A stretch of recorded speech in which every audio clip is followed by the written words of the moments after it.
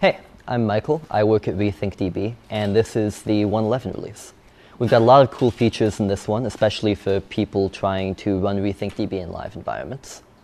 One of the biggest is that we've made a lot of major latency improvements across several different queries, but most especially for streaming queries involving large documents.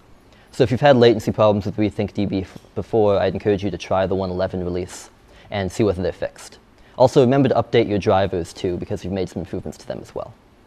So another cool thing we've done is we've added a lot of commands that DevOps people have been clamoring for a while.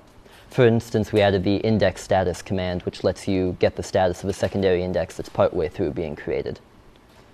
And finally, we've added a developer preview of a new query language profiler we've been working on, which we're pretty excited about.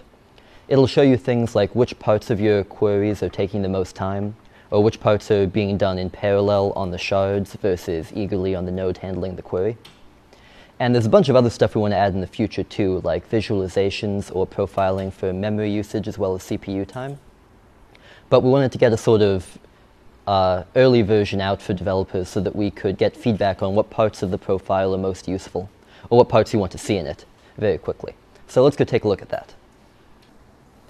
All right, so we're here in the Data Explorer, and I've set up a table test already.